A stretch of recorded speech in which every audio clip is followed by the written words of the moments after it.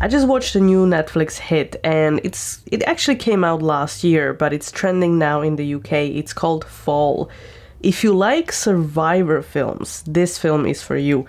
Just like it's for me. I love all of them. I've watched the one where you're stuck at the bottom of the sea, in the middle of the ocean, outside your yacht, chairlift in the middle of the mountains, etc., etc. So I love survival films. And this was no exception. By the way, if you suffer from acrophobia, probably don't watch it, okay? Because there are a lot of heights. I do actually like heights, and that's why I'm going to sign up for top rope climbing in London, but this is off topic. I actually quite liked the film. Some of the elements were like, oh my god, really? But not as many. So I found it quite, I would say, realistic in a way. The storyline was also interesting. So it started with, if you watched it, please drop a comment. What did you like about it? What you didn't like about it? If you haven't watched it, ask anything that you want, or, you know, go watch it and then come back. I do like the storyline of grief, so I didn't like the start, wasn't very original, so it reminded me Vertical Limit, and it was literally like the same thing. But then it unfolded, and of course the question will be, for all of you, is, because this is what I was thinking about as well, like, you are suffering from grief, right? Because, you know, you lost someone, you lost your husband or whatever. And pretty much like your best friend who is crazy YouTuber like me comes to you and asks you like, do you want to climb this highest tower in the, you know, in the US or in the world? It's like 2,000 feet, which is like 600 and something meters. It's ridiculous. This was actually based on the actual tower. And that tower is, let me check that, in Sacramento, so that's Walnut Grove, whatever, California. And actually people do climb it for real, and they usually parachute off it. So the first question would be, would you climb it?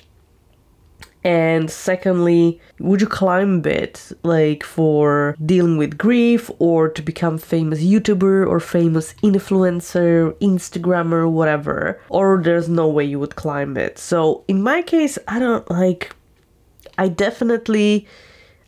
scared of heights that much, but I want to be in control. At least I need to believe I'm in control. I would probably climb it if I had a parachute on and a lot of people under, you know, waiting for me. So other than that, they were just like, it's just two of them and they started climbing. So it's probably not such a good idea. A little bit of a spoiler, but do you actually think it's possible that the whole ladder from like top to the bottom just like fell down? Because they showed like 2 screws or whatever, and then the whole ladder just like went down, which to me that part was a little bit like, but what else can you do, you know, if you want to, you know, focus your film around the climbing the tower and something going wrong. So fair enough. I really had no idea how they are going to get out of there and what means they have available. So, you know, I like the creativity, like the drone, the phone. What else was there? The body. Oops. The film cost 5 million to produce, and it grows at 22 million. So that's a fair deal, you know. I think it's very well made. I actually liked the characters and actors as well. It's always women, by the way. Like, I like the fact that it wasn't too literal. I don't like films, or I've recently noticed like on films or even like either TV shows or even music videos, which is horrible, that a lot of artists or producers or directors or whatever like try to explain everything, because there are a lot of I understand there are a lot of dumb people out there, but you're killing art.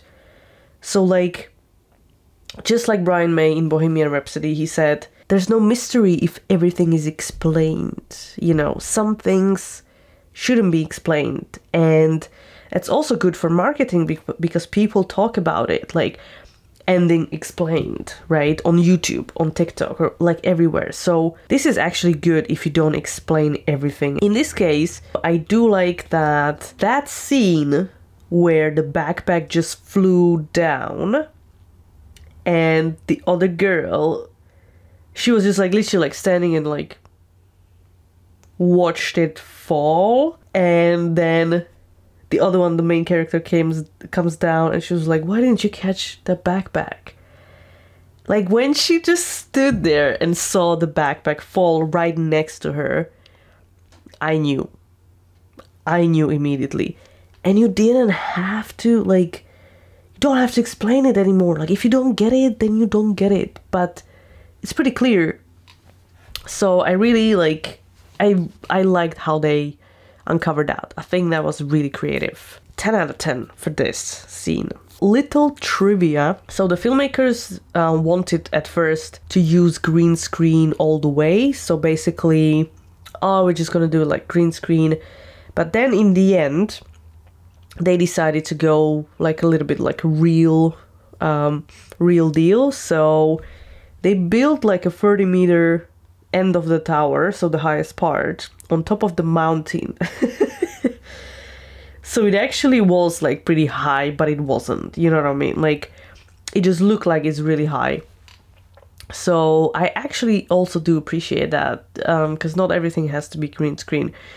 Well, talking about like AI and green screen and all that stuff, they also dropped 30 F-bombs, and they needed to overdub because they wanted to be available for like 13 years old and so on. So they used AI for the overdub, and the AI changed the movement, the motion of the mouth when they said the F-bomb. So here we are. Well, so as I said, the tower, the actual tower, is over 2,000 feet tall, which is 600 meters. And if you fall, ever, it will take you 16 seconds to hit the ground. Ouch. My question will be, would you climb that tower for whatever reason? And if yes, how would you do it? How many people with you? Or like, no. Or maybe if I gave you like $1 million, not that I have it, but like if somebody gave you $1 million or pounds or whatever, would you climb it? 600 meters, 2,000 feet. So my overall rating would actually be pretty high, because I mean, I would surely watch it again. I think I can lean towards like 8.5 out of 10. Or maybe like, I'm not saying it's a masterpiece, but I think it's pretty good overall. Like, I really, really enjoyed it. Let me know if you liked the film, if you enjoyed it, if you're scared of heights. Do subscribe, and I'll see you next time. If you have any recommendation for what should I watch and review, hit me in the comments.